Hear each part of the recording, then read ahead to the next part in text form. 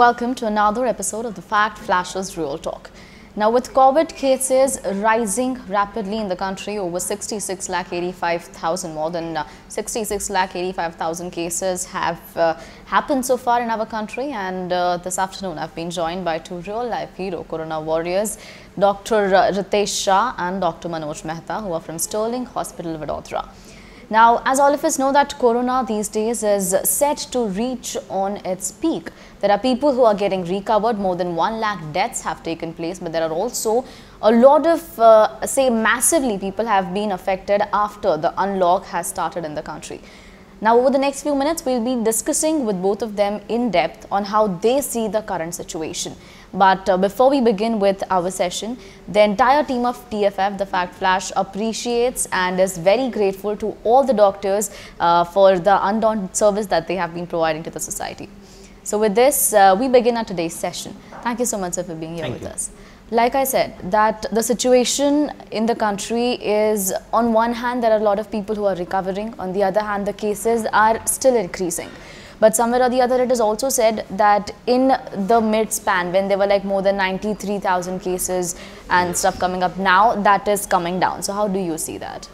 Definitely, in one hand, it is encouraging news. But see, few numbers for few days doesn't matter at all. Right. If numbers are decreasing, that doesn't mean that it's, the COVID cases are decreasing, number one.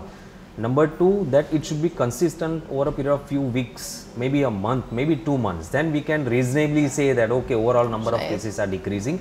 So just on number, we should not decrease our safety. That's the first thing that I wanted to tell you. It is definitely encouraging news if the number is really, in real sense, decreasing. Right. So how do you see this? Yeah, I agree with Dr. Ritesh. The graph should keep on coming down gradually, and it should go down. But this trend we need to see for another few days, because again the cases may rise. So only the numbers are not important. That's what I feel. Right. So it should be a steady decrease in the graph. That is important. Right.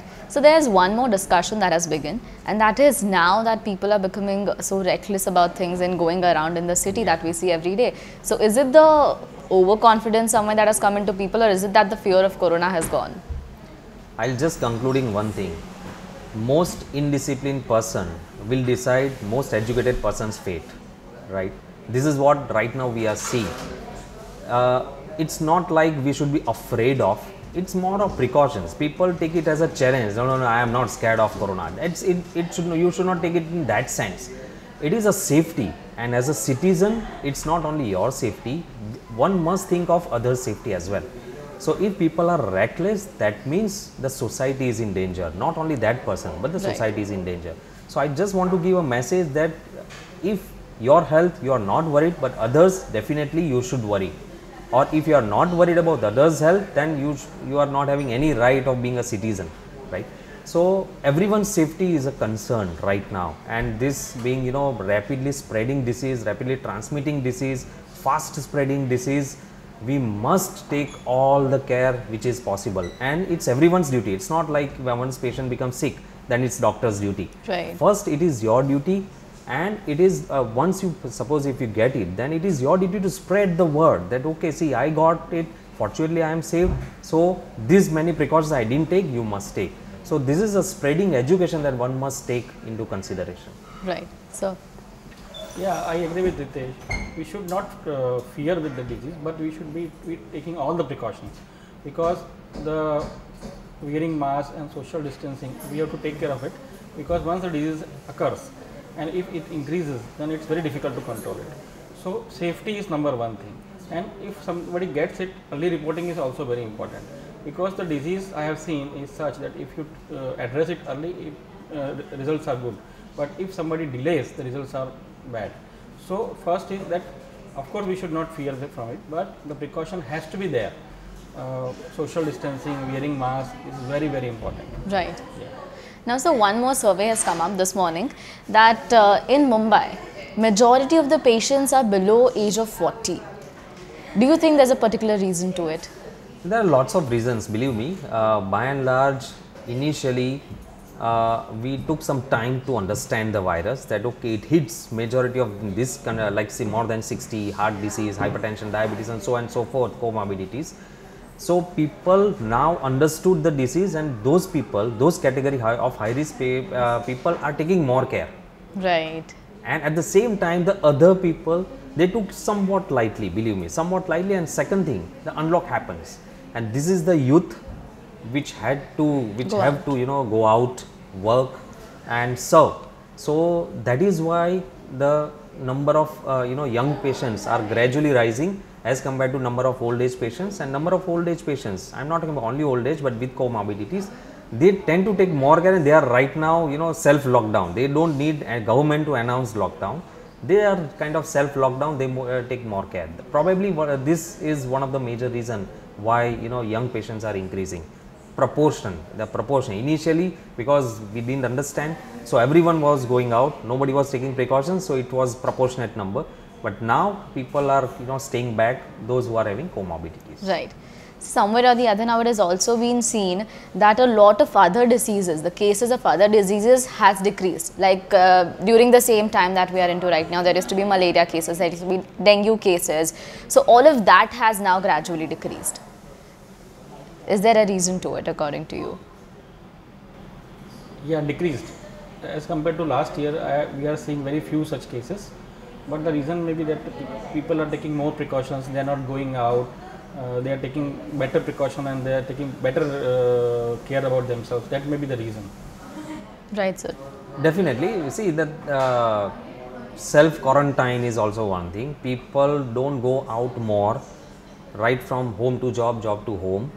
And somehow something has happened that this COVID virus has eaten many bacteria and many viruses. In our health talk, we used to on a lighter note we say this, that what happens that is COVID virus has the majority of other diseases like even seasonal patients have also gone down. This is on the lighter note, but definitely there is some basic science in it. As Dr. Manoj rightly said, people are taking care, they are taking more precautions, and that has definitely decreased cases, other cases like dengue, malaria. Yes, now we kept on seeing now dengue patients which is on a rise, which we see in this season. It's a bit delayed, but still we are seeing. So it's not like that the 100% there are no other diseases. There are diseases, but the incidence is definitely less. Right. Now when we talk about corona, it is also said that somewhere or the other it has got a lot to do with your mental being as well. Do you agree on that?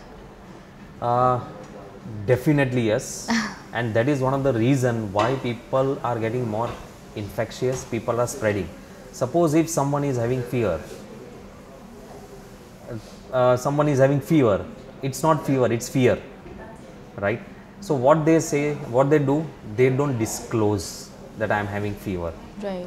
And they don't get it tested, but because of that fear that probably if I am positive, then what people will say, what my family will say, or what I will do, my job, there will be 3 weeks, 4 weeks leave, and probably a biggest fear that I will further become sick if I get tested positive. And that is the reason why these kind of people are spreading disease more. So it should not be a fear, but as Dr. Manoj also earlier said, that if you are having fever, get yourself tested. Earlier the detection, decrease, not only the chances of cure is higher, but the chances of transmitting to others are also further down. So right. One must take that precaution also. These diseases is different from other diseases in the way somebody gets dengue, he will not spread dengue to others. Malaria, he will not spread malaria to others. But these diseases is such that if you get it, you can spread to all family members.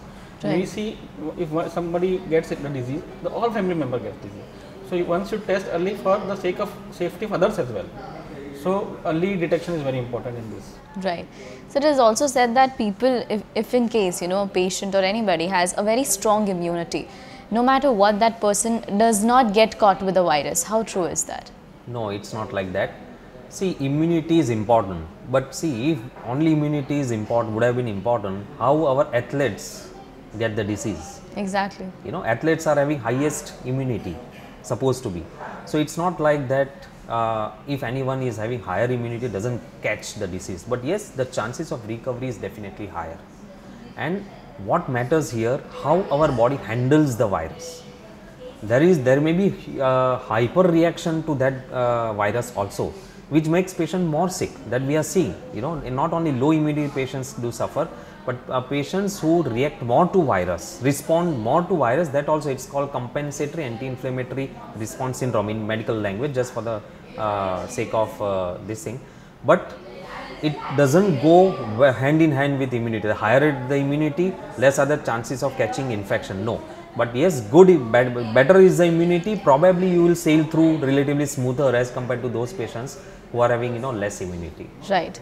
Now, sir, at the end, one personal question to both of you. You've been treating corona patients for all of these such a long time. You've been working really hard. We salute that. But we would want to know your personal experiences on a level, while how it has gone into your personal life, like your family life. How has it changed things, and how has it made you, has it like brought any difference into your being as well? Believe me, when we first have seen the case, we were scared. We were scared that should we treat this patient, should we not treat this patient, should I go inside, should I not go inside. As our understanding increases, definitely it's our first, you know, kind of duty to attend the patient. So it is just a transition period where, you know, we remove that fear, that okay, if we understand better, if we take precautions more, probably we'll also get through, and once the time passes, we'll be more confident in you know, treating those patients, and that's exactly the same thing happened. Right. You know, initially what the fear was, now we are not having fear, right? We are treating 20 patients on ventilator where, you know, very high viral load in the atmosphere also, probably. Still we are treating those patients comfortably without, you know, having in mind that, you know, probably we will catch the disease, other healthcare workers will catch the disease. No, we take maximum precautions and we wear PPE, we take precautions. So I would say that as compared to community, the healthcare worker, if they take more precautions, the chances of spreading the disease is relatively lower if we take more precautions. So that's how we have, you know, convinced ourselves, and that's how we go ahead. Right. So in the beginning, the fear was too much, because there was no proper medication was available, and the disease was very, very bad, particularly those who are having comorbidities, as I am having diabetes. Right. But now some better medicines have come, some better antiviral medication have come, so our fear is less. And of course we are taking all the precautions, like Ritesh said, we are wearing PPEs. So we work with all the precautions, and of course by wearing while doing all the precautions, we safeguard ourselves. But now the fear is not as much as it was before. right. Thank you so much for being here with us and spending your valuable time with us. So this were the doctors of Sterling Hospital, Dr. Ritesh and Dr. Manoj with me. Once again, the entire team of TFF congratulates and thanks all of the doctors across the world who have been serving to people. And with this, to end the discussion, that yes, there have been cases in India that have been going down, but like both of them said, that this thing has to happen consistently for say 2 months or 1 month at least, and that is when we can exactly say that yes, corona is, or the cases are actually going down in the country. With this and a lot more that you need to know, make sure that you stay tuned to TFF. Thank you.